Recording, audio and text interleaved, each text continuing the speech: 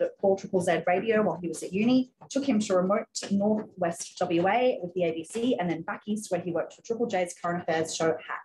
He's also hosted the ABC podcast The Signal, worked in commercial radio for the University of Queensland and the library. He's recently returned to 4ZZZ as the station manager, but he's still trying to make podcasts and maintain a garden of native plants in his spare time. So welcome, Stephen, and welcome, Tom Tilley. It didn't occur to me that when I wrote that last night, it was going to be read out. So thank you for bearing with us. Well, this is Tom Tilley. I've known Tom for almost 10 years now. Well, actually more than 10 years, 2010. So Tom, as you may be aware, hosted the current affairs program on Hack called Hack. Was a journalist in the ABC before that, now hosts The Briefing. Yep. A wonderful podcast, so well done. That sounded great. Yeah. And you've written a book, which is lovely. Yeah. Thanks everyone for coming down, by the way. It's really nice of you to turn out on this rainy night and take an interest in this book, which is, if you've had a look at it by now, excruciatingly personal. So, the thing that I found really interesting about it, and we were just talking about this before, I've known you for more than 10 years. We met in 2010, I think, when I was at Triple Z, and you had maybe just done a stint hosting Hack or something. Yeah, early days. It was an election tour. Yeah. And then a few years later, I started working back, so we spent a lot of time together, physically together on phone calls every morning, where you'd say my ideas and then you do your ideas, which is fun. But the thing that I always found wonderful, and I think the thing that probably a lot of you might share with this, is that I know the Tom Tilley from Hack on Triple J.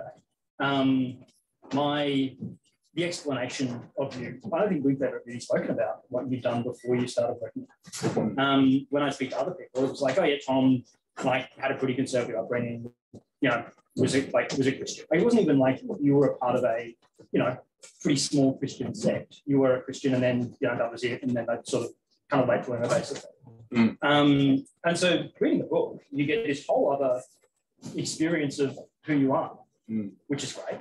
And the thing I want to start with, though, because this is the Tom Tilley that I know, give us a week in your life in 2016.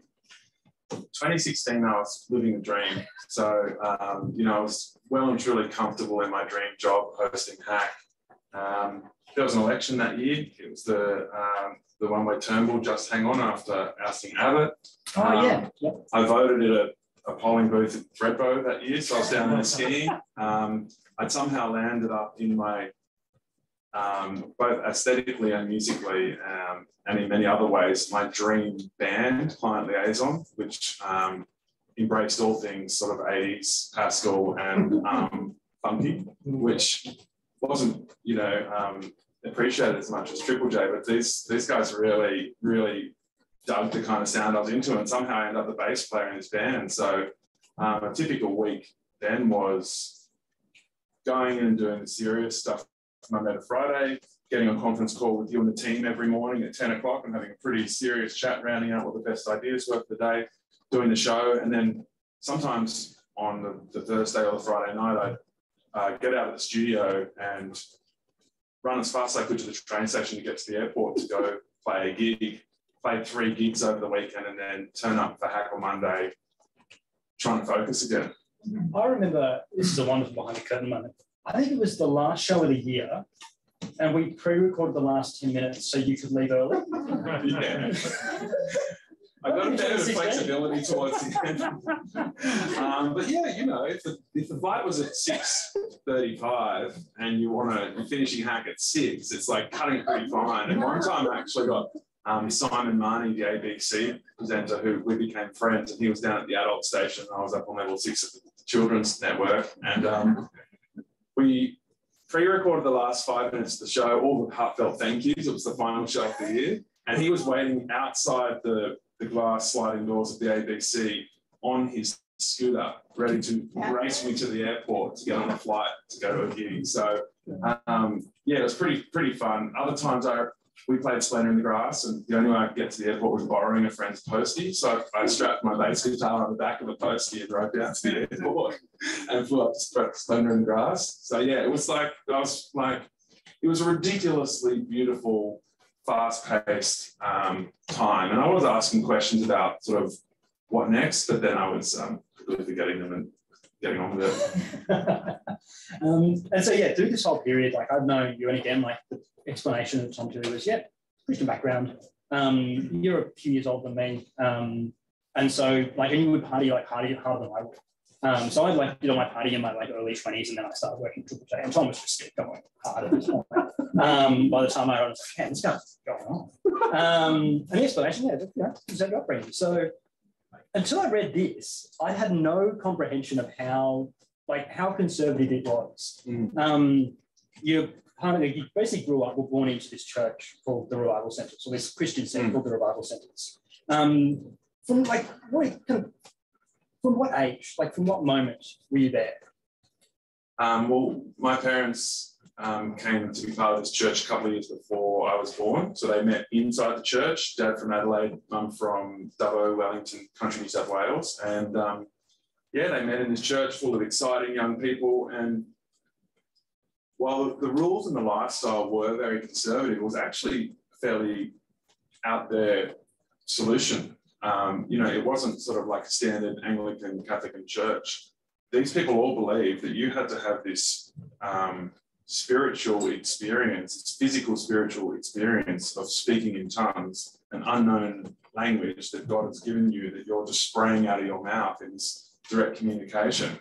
They believed that you had to have that to be saved. So my parents, mum had a really interesting backstory. She'd, grown up on a nice farm and then travelled the world with the hippies and, opium, hashish, travelling through the Middle East. Dad had lived in Arnhem Land and been in the army and been into surfing and a bunch of stuff, but they both got to a later stage and they felt like they needed something more, and they landed on this solution through various sort of people in their lives that brought them into it. So that's the environment I grew up in.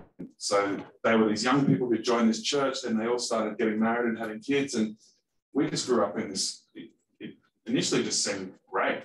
We just had 3 or 4 nights a week of get-togethers at the church hall, people's houses, out on the riverbanks, camping, traveling away, and we just had dozens of ready-made best friends, and it just was a lot of fun, basically. I think you're kind of underselling, at that point, I guess it was good info for you, but the thing that I found fascinating about it is just how conservative this church ends up. It starts out big, so but it really does get pretty hectic. What are some of the rules that you were living by?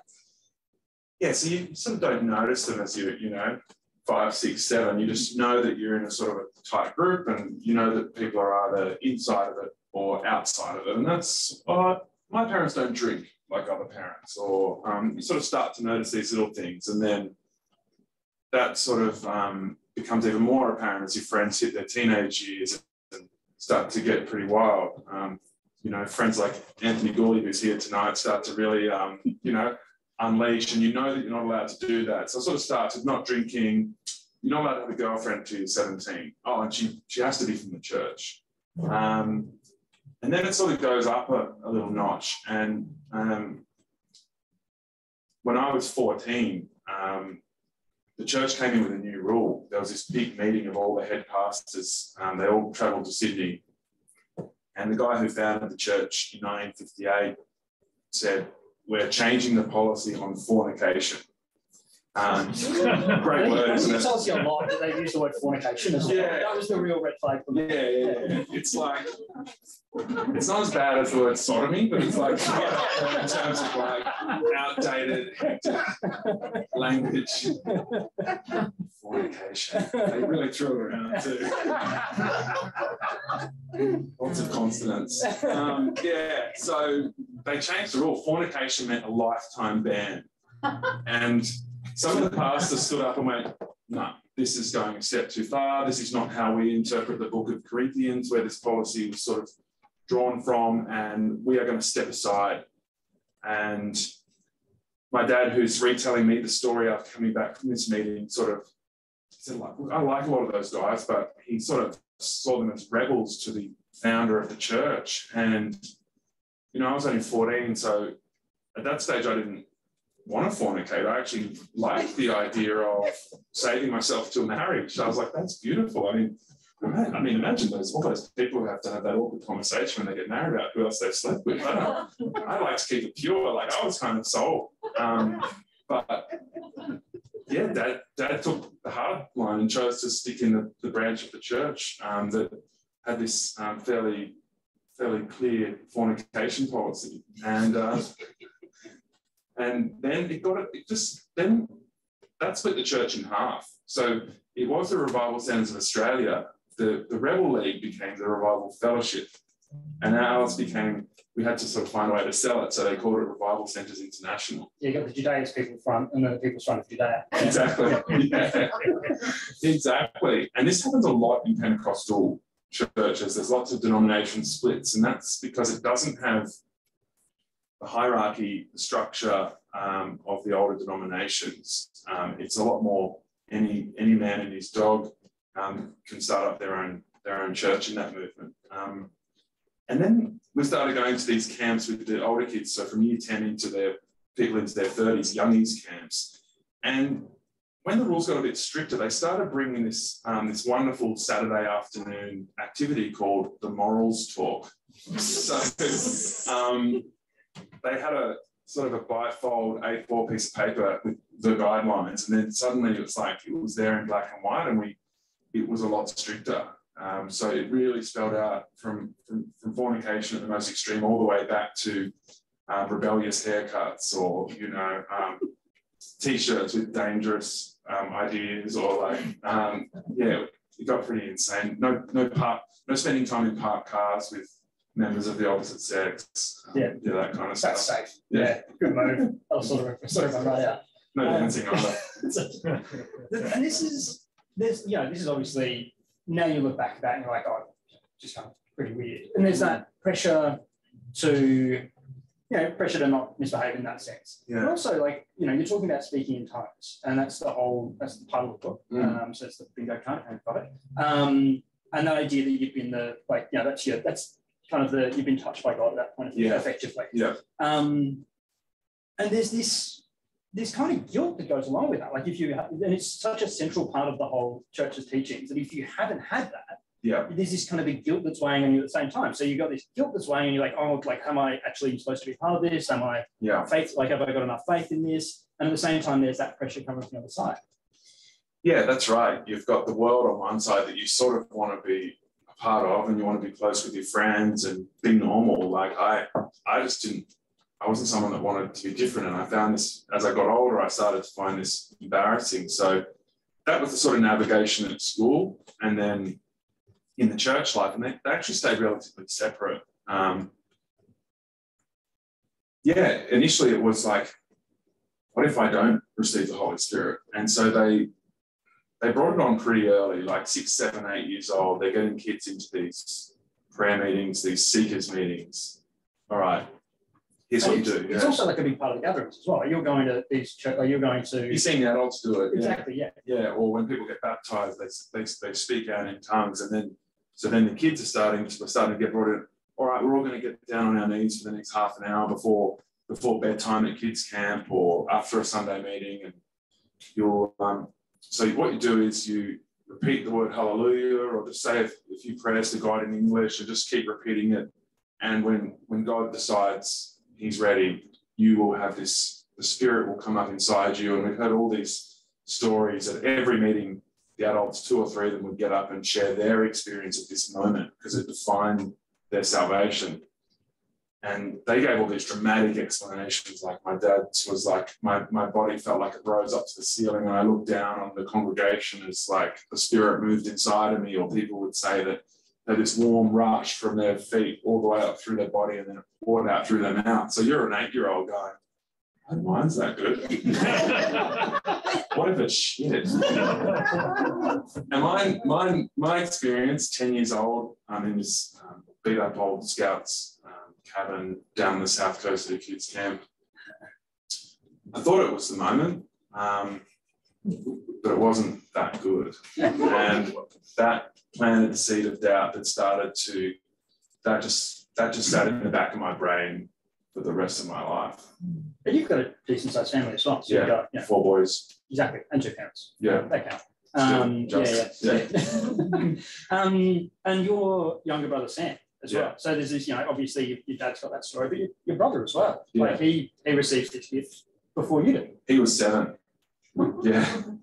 And this is the thing that gets like I'm going to be like very open. I'm like I'm an agnostic person, towards like very leaning towards atheism. And like I have strong doubts. Have you ever spoken to him about it? My brother? Yeah.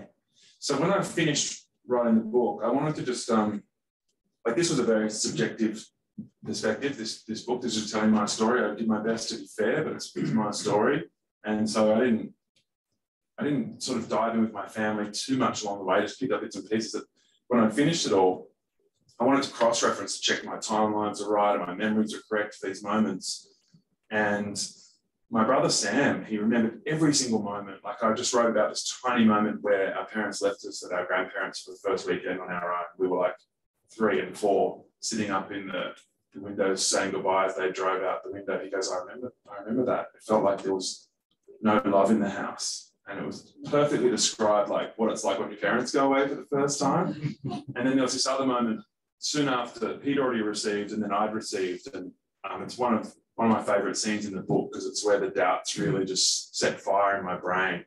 And he was there sort of beating away at his monosyllabic tongue, which just sounded so unconvincing. And he was just doing it louder over the top of all the parents who sounded much more like full languages. And he was just going away with a single syllable thing. I was like, it's faking it. It's faking it. I was like losing my shit. And so I called Sam.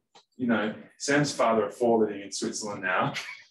He's 39, I'm 41. And I called him, do you remember the grandparent moment? And do you remember that prayer meeting where I was getting pretty kind of frustrated and angry? He goes, yeah, and I never knew why. I'm like, really?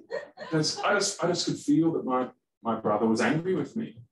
And so he never questioned it, ever, until it all blew up in our 20s. He just went with it. And he broke more of the rules than me. He didn't care about the rules. He just did whatever he could get away with, and just sort of got on with it. Whereas I had to sort of think things through. And if there was a question or a doubt, it would rattle around in my brain. And so we remembered all the same plot points, but we had a completely different read on it.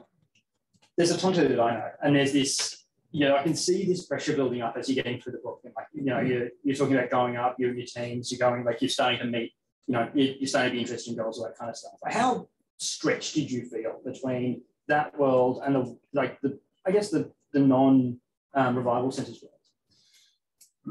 Not that stretched as a teenager. I was sort of able to navigate it. Like I had a really, we had a great life in Mudgee, like a very, a close community, lots going on. We were playing footy, we were in musicals together. Like everything was accessible and I was allowed to do all of that. I got reined in on my rep footy career because it was on Sundays halfway through. The Wallabies haven't, looked the same since. But look, I wasn't really going anywhere. I had too many concussions by that point anyway. But it sort of didn't curtail me too much. It was mostly just took up a lot of my time, meant that I couldn't have a girlfriend and I couldn't go through those sort of real bonding, drinking, partying experiences as a teenager. But otherwise, it kind of worked. And I had this whole network of friends in Adelaide, Melbourne, Sydney. I'd go to these camps, and so the trade-off as a teenager was actually okay. And so by the time I got to the end of high school, I was always scared that my friends at school would kind of ridicule me for our beliefs, but actually everyone was fine about it. I mean, they didn't know, only a few actually came along and saw the weirder parts of it. But mostly I found this nice balance. And so by the end of high school, I didn't want to leave. And you go, I mean, this is like we were talking before, like don't give away the book too bad. There's a bit in there that I love, which is this like your first trip overseas. Yeah. And you go on this like, bit of a jaunt around the world. Like New York? I went, I got 6 weeks between the end of uni and my first job. So it was like a week in California, a few days in New York, and then a month in Europe. Yeah. Classic backpacking trip. Yeah, and that's it. Like, and this is the thing that I find interesting about this, and I love the idea of you being terrified in LA. Read the book, it's great. New York, cool. You go to Europe and you meet, is it Bellin? Yeah. Is that, yeah. And you can't, the trip's been pretty, straightforward to that point. You stay with some revival centers people in the UK. Yeah. Yeah. And then you, instead of going on your planned trip to the mainland on a flight, you meet this woman. Where is she from? She's from Madrid. Madrid. That's squatting in London. Yeah. And she's driving a van with some mates. Yeah. Let's talk about the drive. Yeah. So I got a taxi into New York, and someone with this nice looking woman, looked a bit older than me. I was 20, she looked about 30 something. You want to share a taxi? Oh, you're on the same flight to London in a week. What a coincidence. We talk on the plane, and she's like, yeah, I've been traveling for a year. I live in a squatted apartment in Brixton in London with about 5 or 6 of my Spanish friends. We love raving. I'm like, okay, what's raving? And she's like, well, we take ecstasy and go to parties all weekend. I'm like, oh, okay. She's like, yeah, like some of my friends broke into an office tower, broke down the front door, brought in a sound system, and we partied all weekend in this office tower. And then we rolled out Monday completely cooked as people were walking in their suits. I'm like, okay, right. And then she's like, and look, and yeah, from the outside, she was someone that the church would have said was a bad person, but she didn't seem like a bad person. She seemed like a good person. She had this really warm, open, caring sort of energy. And she said, you're meant to be going, into Europe from London from here. We're driving to Madrid. Why don't you jump in with us? We're all going to see our family for Christmas. And then I said yes. So I leave this like quaint house in Wimbledon where some revival centre friends are staying, where I was comfortable but soon bored. Catch a train at sort of 5 a.m, get out of the station at Brixton, and there's this van waiting for me with a bunch of absolute freaks in it. And I just get in and drive to Madrid. And it took us about, I think you can get to Paris, you can drive to Paris from London in 6 hours. About half a day, yeah. Not long. 5 hours something. It took about 12. They took a long way, and it was chaos. And then we just go into someone's apartment, and it's full of French people smoking hash, and they're playing, like at 5 a.m. at Brixton Station, they already were ripping into basement jacks in the car. Like, it was a strong scene. And I just surrendered to these people who were just so warm and lovely and free-spirited. And it just kind of absolutely blew my mind. And I just kind of had to let go. Like, I was awkward. I was nervous. Like, when we were on the ferry from Dover to Calais, I was sitting there and I've got my like neat blonde hair, a Quicksilver kind of jacket, neat jeans, and I'm sitting next to this absolute bunch of freaks with like purple hair, like baggy clothing, and it really looked like I lost my family, lost my parents. And so it was just 3 days. I remember like we were in the crossing through the Pyrenees, and we stopped in a bar, and one of the guys was from that area. He knew all these people in the bar. We were just sitting there, and I had my first few glasses of wine, and I just leaned back against this old, beautiful stone wall that probably had been there 500 years. I just sort of had this connection between liberated contemporary culture and their history that was doing something for me. And I just sort of thought, I don't have to be the conscientious older brother, I don't have to do all of that. I can be free. I can be fun too. Just sort of, my mind just started to open and change. Yeah. The thing that's always changed my mind about stuff if I've had an established view on something, the thing that changes my mind is meeting someone who challenges that basically. So you've grown up in this church which says you can't drink, you can't smoke, all the people that do that are terrible people. And you meet these people and they're wonderful. Yeah. When you're coming back to Australia, you're coming back to the revival centres, what are you thinking about the church? Yeah, well, I came back just full of this optimism and excitement, and I wasn't up for their negativity anymore. But I quickly realised, like, marrying what I was feeling and my reality was going to be really challenging. And so initially I got back and my 21st birthday party was meant to be a few days later, and I just spent the last 6 weeks doing whatever I wanted around Europe and kind of writing off the church in my head. But all these friends came in from other cities, and I'm there at my 21st. I was like, how am I going to break out of all this? Like, it's going to mean losing all these people, and that's not going to be easy. In the abstract clarity that I'd had overseas, it seemed empowering, exciting, and then I got back and had to face what it would mean to basically turn my back on all my friends and kind of shamefully, in their eyes, walk away. You talk about this, like the fact there are some people that love that global sort of citizen vibe, where they can kind of disappear into somewhere, and that's actually not you. You're a person that loves a community and people around you.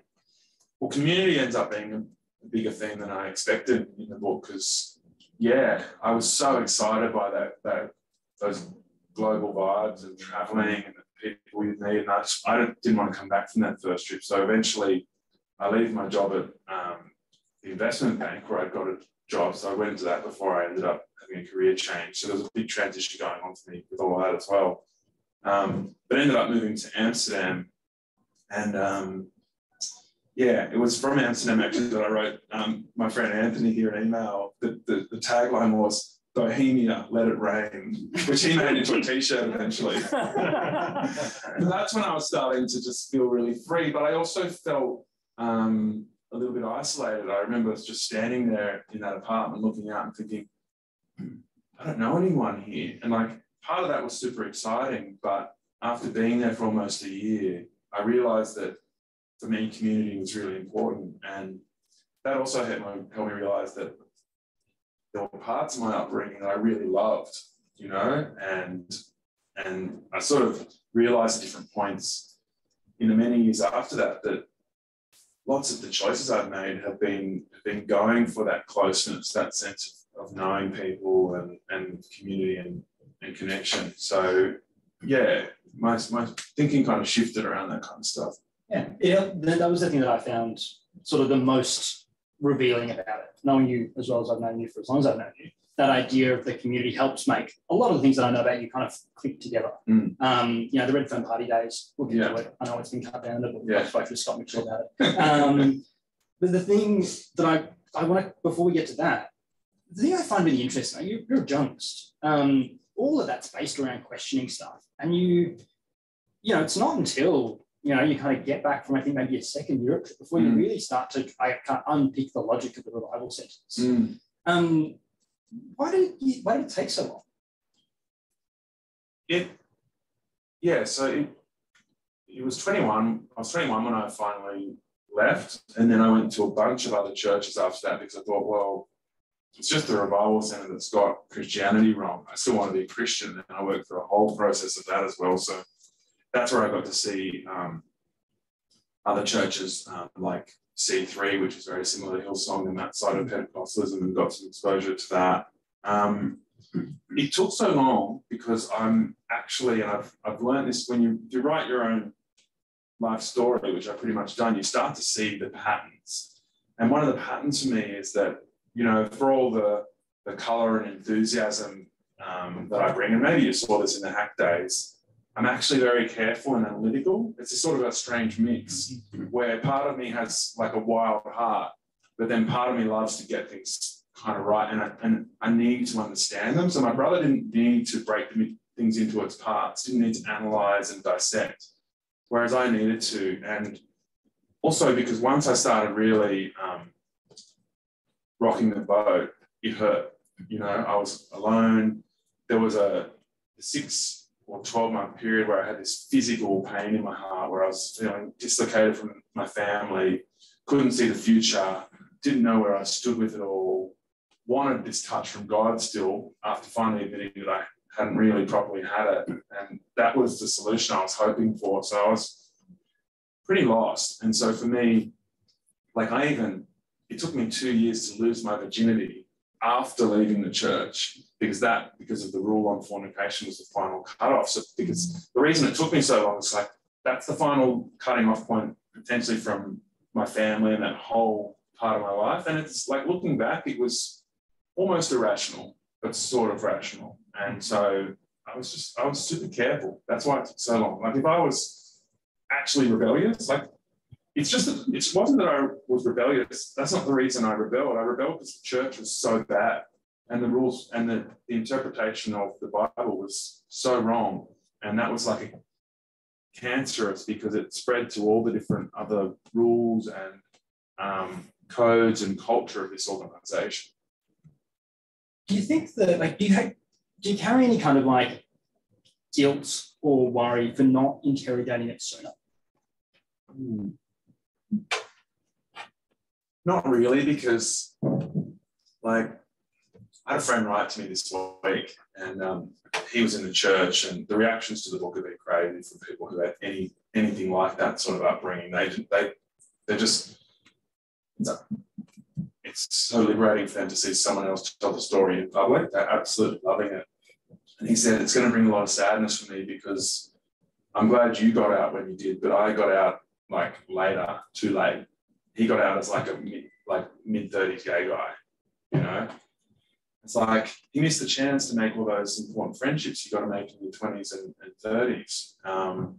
And so by getting out at 21, I feel okay about that. And I just don't think it could have, like, I wish, you know, if I could. I asked my mum about it, and she said, I wish we left when the split happened. That's when we had the good years. We had the children in the nice community. It started getting too hardcore. We should have pulled the pin there. But at 21, I can live with that, because I was happy with where my life got to. If I wasn't, I'd probably be like, you know, kicking the tires a bit harder on some of those timelines. Yeah. I love the way that you write. Like, not the way you write about your mum, but I love your mum's reaction to so many things in the book. Like, I'm not going to tell you what it is, but it's just like, I bet your mum, I bet your dad. I can really see her just like, kind of just tolerating it, being like, okay. Which I found really interesting. Red Phone Party Days, because that's actually not much to the book. I was talking to a mutual friend about Scott Mitchell, I ended up speaking the other day. You know, you've been lamenting how much of the Red Phone Party Days cut out of the book, apparently. Yes. Well, you haven't. So that was a message I got from Scott. So you didn't get a mention. Yeah, that's probably, neither do I, by the way. So that's all right. The thing that I find really interesting in that is that, like, you know, you leave the church, and you start to kind of really live your life, basically. Not immediately, you build up to that point. And when we would have met, which would have been, I guess, like early 30s, I think. About 30, yeah. Like I was saying, like we were talking about at the start, like it's up to 11. And you say in the book, and this is the story that I always got was, well, yeah, like I was saying, Tom was part of this, you know, very restricted upbringing, and so it was just letting off steam at that point. And you can't, like, you argue in the book that that's not, like, it's just a continuation of your childhood. Like, do you, like, there's an element of the relaxation of those rules and the building of that community, and like a kind of rush to make those friendships in there, right? So yeah, I mean, it's a funny one, because it wasn't like I flicked the switch and got loose. Like, it all just kind of built really slowly, which is, so leaving at 21, go to Amsterdam, have a year away, kind of reset at 23, sort of basically start again in inner city Sydney, kicking around the inner west, 24 onwards, and sort of just built up slowly. And yeah, we were going to a lot of parties, but it just sort of slowly ramped up. And then getting the job at Triple J really helped me have a place, you know, which for a lot of us is a big part of what our career does for us, and a career that I was proud of, because I'd had a career that I was very embarrassed by in the bank. And so, I've got a whole other memoir on that, actually.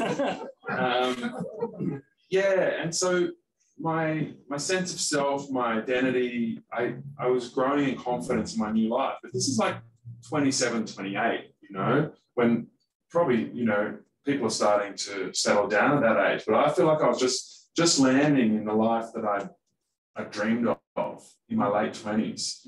And then, the first time I got to host, did my first stint of hosting Hack, I just turned 30, you know.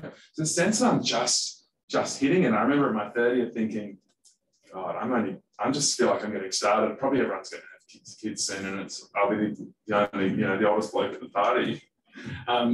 which turned out to be untrue. And yeah, then just, I don't know, yeah, it wasn't this violent sort of binary thing for me. It just kind of built slowly, and just got to meet lots of great people and was really happy in my life. And partying for me was just an awesome way to meet people.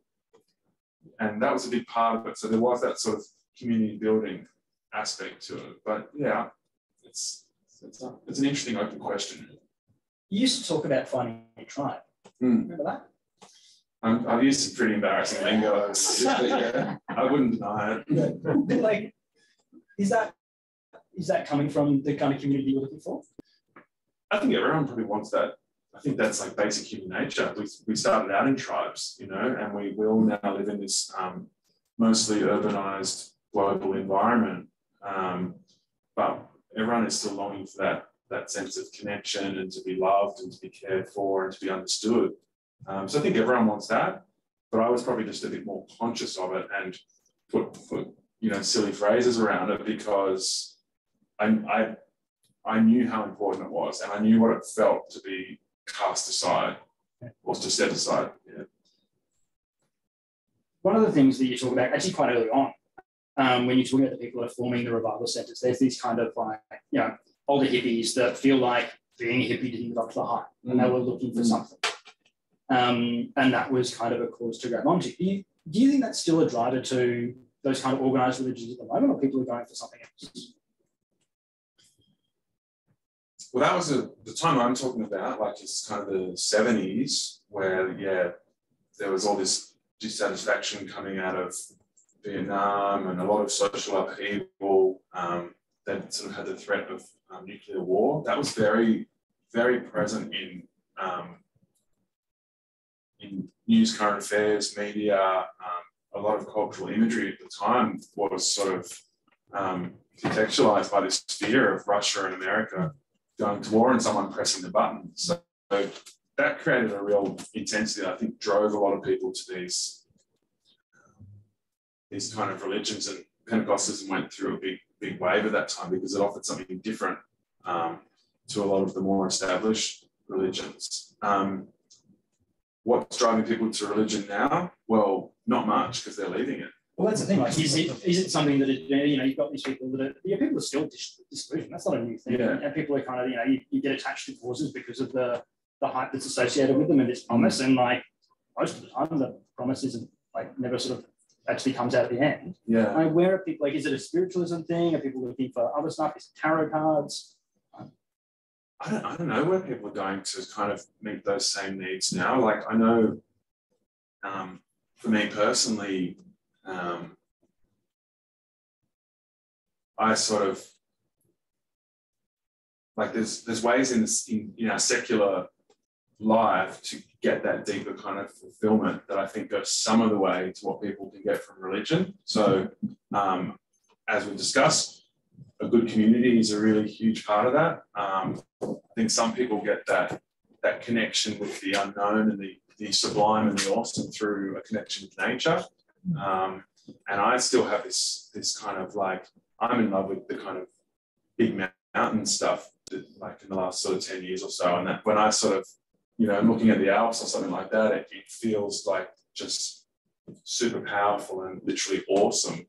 I also I love reading history now, and like to learn that people at different points in time, even say in Yuval Harari's book *Sapiens*, like going right back, that we're all sort of shooting for the same thing and trying to meet the same needs. Like feeling that connection with other humans throughout history gives me this sort of like a really sort of warm, connected feeling. So I think there are secular ways of hitting some of those notes, but yeah, maybe not all of them. And I haven't done a huge amount of research outside the book yet. I'm sort of looking at other tangential sort of ideas going forward from here. But I don't know where people are going to sort of meet those needs otherwise. I don't know if there is a big new solution. Maybe it's the QAnon and the internet and all the like paranoia and, joining in, having a strong opinion about vaccines, or I don't know. I think that's something that in some of the work that I've done that's what it is. Like there's a sense of belonging from that. And it's a really simple explanation, basically. Like it's in the same way that religion is this, everything makes sense because of God. You're like, oh, cool, right, got it. There was so much crossover between hardcore religious people and the conspiracy movement. It's this distrust, paranoia, and as you say, a thirst for a simple answer. Like the QAnon thing has kind of got it all for people, which is I guess why it's so powerful. So the internet kind of promises this sense of finding a tribe and community, but it's an absolute shit show. Do you still find comfort in God? No, don't believe in him. I mean, I don't want to get too much into. Yeah, that's a part of the book that kind of very much surprises me. But comfort. I just try and. I guess the other thing that I learned throughout this, and I touched on it briefly, is like understanding mental health. I also think that maybe moves into the religious space a little bit, because often people are trying to meet those needs in religion, but actually, you know, they might have an anxiety problem or a problem with depression or any kind of mental health problem. So for me, I think it's a balance of, when you're struggling, it's managing your own mental health so that you're in the right state to deal with challenges, and then I try and solve them, you know, and understand what I can and can't control, so you're not beating your head against the wall, losing your mind, but just try and be in a happy place and actually deal with problems. Yeah, rather than, I guess, sitting there and hoping that an external force might do it for you. Are you still looking for anything at the moment? Now, not necessarily God, but just like any sort of purpose or anything like that. Do you find yourself missing something that you had back in the Bible Centre days that you're still trying to fill a hole of? I got to the point of writing this because I hit this point of satisfaction, like those years you were talking about. I was so happy with the cards that had eventually been dealt after sort of, you know, dropping some of the jokers, that I felt fairly satisfied with this mix of, you know, having good people in my life, having career and drive and purpose and you know, a few other things. And so, no, now, like, Amanda and I have just had our first child, Maxwell, and I know that being a dad is going to be so all-consuming. Like, it's already so much harder than everyone told me. Well, they tried, but you couldn't quite understand, and it's such an intense challenge. So full on. I can see the smiles here from anyone who's had children. You know, and we would like to have more children. So that's going to be so all-consuming and fulfilling and wonderful. And yeah, I'm lucky enough to feel like I have good people in my life. From old friends to new friends to family, and so yeah, the challenge is mostly actually in the career space. Just keep things kicking along and have a fulfilling career in amongst all of that. Right. I've got a few. I can keep going, but there's questions as well. So, has anyone got a question for Tom? Yeah. Did you, the rest of your family leave the church? Or? Can't give that away. Yeah. That's because everyone asks me when I sort of tell them the basics of the story. So what happened to the family? And yeah, I think I'd diminish the reading experience to answer that question. Yeah. So where does the revival centre still influence you today? Yeah. Look, I love to tell myself that it didn't, that I was clear of it, that, you know, it's almost exactly 20 years since I left now. So half my life in, half my life out. But through writing the book, I realised there were paths of logic that I would apply to different situations that were actually shaped by the Revival Centre. So, like when I was making a big decision about when to leave Triple J, for example, which you were in and around, I'm like, oh, if I do it wrong, then this might happen, blah, blah, blah, and then my career will fall off a cliff and I'll be destitute, you know? Or relationships, you're in a relationship where you're not sure what to do and you're like, oh, if I break up, and, you know, so I had this kind of like slippery slope doomsday kind of logic. And that was for someone who had lots of agency and energy and track record of doing well, you know. And so it was only through writing the book that I realized, oh, that pattern was the pattern you were told about going to hell. It's like, that's not gonna happen. I'm not gonna let that happen. My family's not gonna let that happen. And so I was able to pick apart some of the logic that still sat with me. So, you know, the slippery slope arguments, and we sort of have to unpick them in journalism a bit as well. It's like, it's often nonsense. Like, the slope's not that slippery, you know, because you can realize you make mistakes and you change course. Just because you make one, you're not going to suddenly start sliding away into a pit of hell. And so I didn't realize that was because the context was so different from, you know, salvation and in the spiritual space through just making life decisions. I didn't realize that logic had sort of been baked in, you know, in that kind of space. So yeah, I've unpicked a few things like that. Then I guess, yeah, I've then tried to hang on to some of the good parts of it and sort of keep them in my life. And so, yeah, that was mostly about the community stuff, particularly for kids. And I'm wondering, like, you know, I would love Maxwell to be surrounded by kids that he related to and felt supported by. So I'm looking for that more in the family and the secular, in normal kind of life, you know, outside of, so that he doesn't go into this beautiful community and one day face the reality of getting booted out of it, you know, just like real people that can be a part of. So that's the main thing that I want to kind of recreate from the church. Yeah? Just a question about when you might have challenged your own values around conservative political opinions, such as queer or abortion, like in the US at the moment. Like, was that a big thing for you to overcome, do you think, or were there challenges around that? Yeah. So, yeah, different issues came up around the church and socially conservative views. You know, I'm on Triple J, which is sort of known for being more youth-orientated and progressive. And it was Catholic World Youth Day in about 2008, and tens of thousands of people came over. The Pope was here, comes in on a, you know, a cruiser, big, you know, boat into the harbour, and bit of a good scene if you're a Catholic.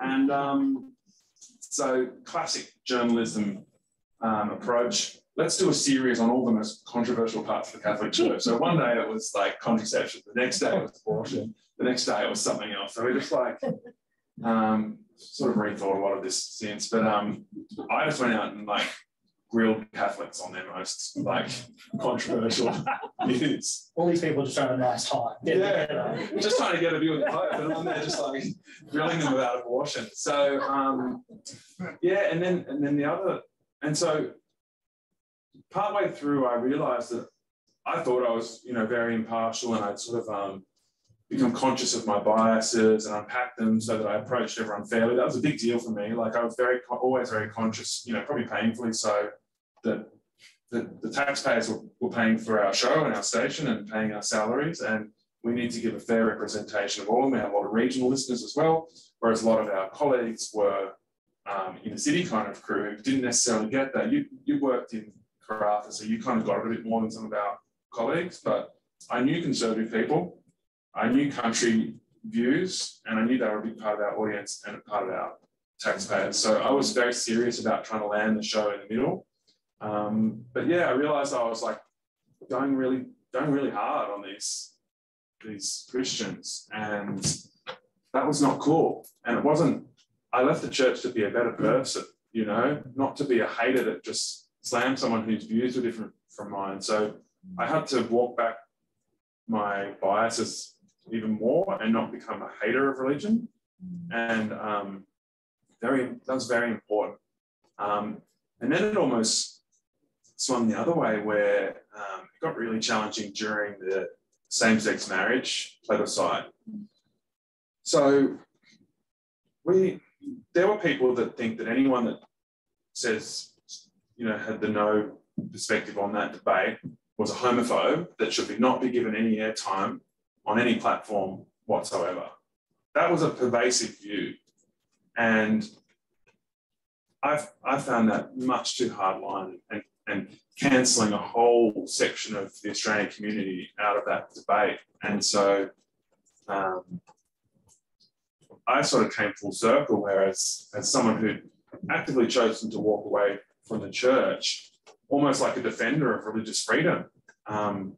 You know, the Israel flower thing again was, you know, I don't think he should have, you know, him expressing a Christian view shouldn't have cost him his whole career. Like I get the harm that could do to an individual, but we've got to trade off harm and offence versus free speech and freedom of religion, which I think is very important and our society is founded on. So these issues get really, really tricky. But, you know, I've ended up with some views that people might brand as conservative, but it's just like I sort of understand those communities and those people, even though I really disagree with them. They all have to be given space to put their views forward if we're going to call this a civilization. Just a question for you, having left the church and had a more open life, experiences the opportunities that have come with that, and you look back at people who have stayed, do you feel like do you feel sad for them because their opportunities are limited, or do you feel that because they have that certainty and they have that comfort that they're winning for them?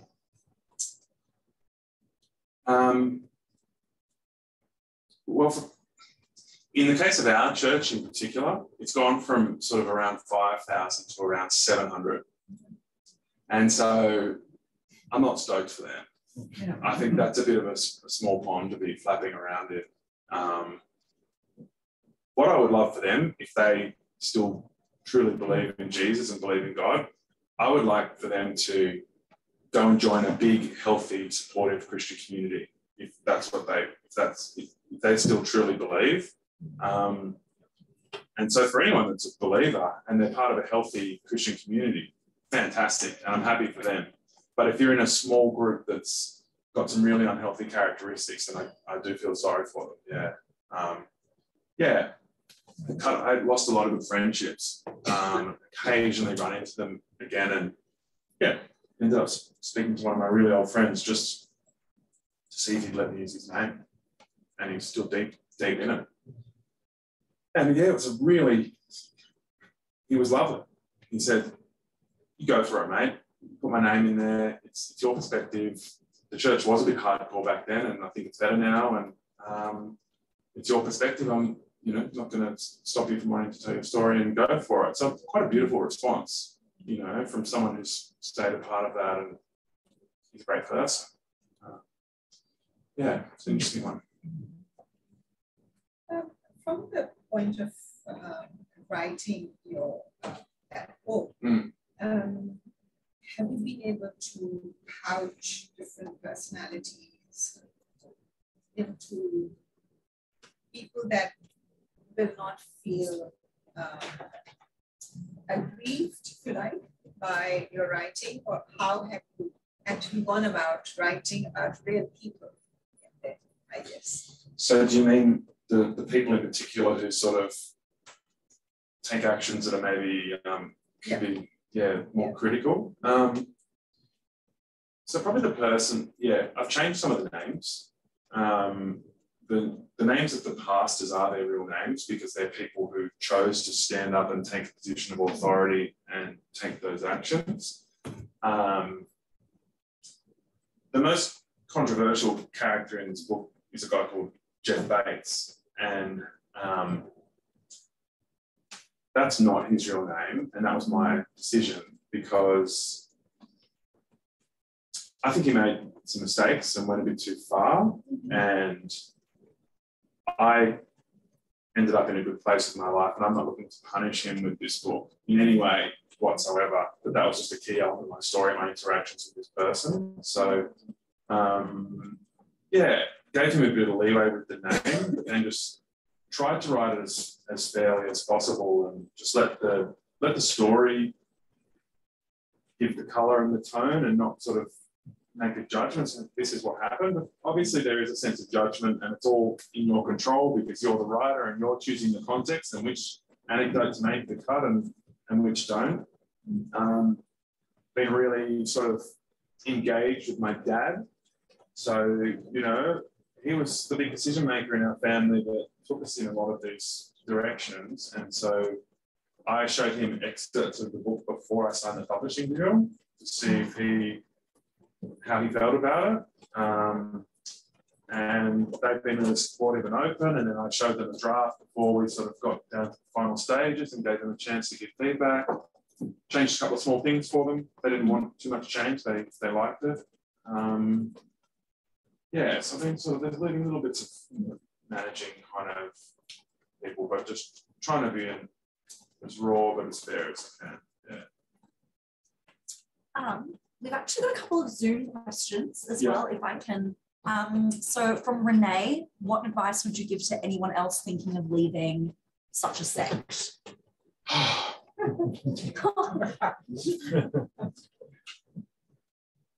My advice to you is that, and I actually thought about several times in my own story, what would I have said to myself if I went back at various stages, and if a 41-year-old Tom had turned up and said, "Get out of there, mate, you're a bunch of losers," I would have probably not received that very well. So like to over-prescribe can feel kind of wrong. So I just want to tell people who are dealing with that it will all be okay. And I kind of want that to be the message of my book, that it's like, you'll feel lost, you feel like you won't be able to see your future, the key relationships in your life will be in flux, and that will be deeply disconcerting for a time, but trust yourself, work through it step by step if you need to. And that was another key element of my story that I was sort of trying to get across earlier, that I just took it one tiny step at a time, which is why I was a virgin for so long. But yeah, I would just want to reassure them that everything can turn out fine, just work through it, it's a process. We've also got a question from Ruben, who also grew up in a CRC community. Okay. He said that as a child, it scared the shit out of him, like a lot of the speaking in tongues. He asks, did you ever sort of feel scared or disturbed as a child? No, not really. It was like, it was mostly a warm, nice environment, except, sort of the, slowly accumulating fear that you might not receive and then become an outlier. But apart from that, being in there, I didn't think it was scary. Yeah. Question on the back? Tom, I think God of an atheist. I think I'm but why did you write it? You're a deep thinker, you've undertaken a big task. What was the purpose behind writing this?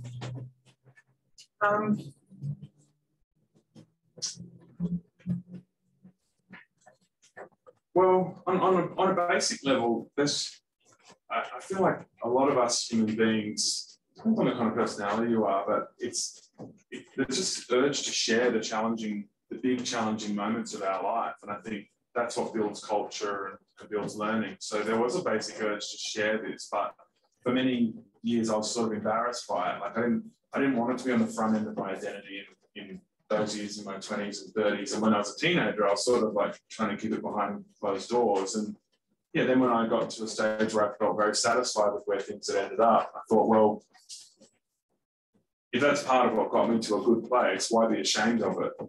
And I think some of those experiences inform my journalism as well. Like, I'd like to think that it helped me offer real empathy for our listeners and our people sharing their stories, or that the analytical part of my brain was sharpened by having to pick apart this doctrine and this culture and this religious view. And I didn't write it for altruistic reasons, but I do hope that, for people who, like the person who just asked that question, that it offers hope for people who are questioning a really intense religious community or any situation they grow up in. It might even be their sexuality, that the life they're born into or that they're expected to lead doesn't fit for them. And so I hope it offers a bit of encouragement for anyone in any situation that doesn't feel right for them. Yeah. Pretty deep, isn't it? It's pretty intense. Pretty earnest on a Thursday. What day is it? Wednesday. It's all right to be earnest on a Wednesday. This is the night where we had our house meeting, so they're usually about this size. One of my friends is like, you should start your own cult. You'd be really good at it. I do need an idea for my second book. Like a fiction. That's what I was going with. What are you looking for? I can see the second book. Yeah. That was pretty strong. Well, I'm getting tons of people reaching out to me just going, you're telling my story. And it's not necessarily even a revival centre, it's like Assemblies of God or all these other Pentecostal groups. So yeah, I could scoop them all up and start something. Alrighty, so we might leave it there. So thank you. We'll do a huge round of applause for Tom Tilley. Thanks so much.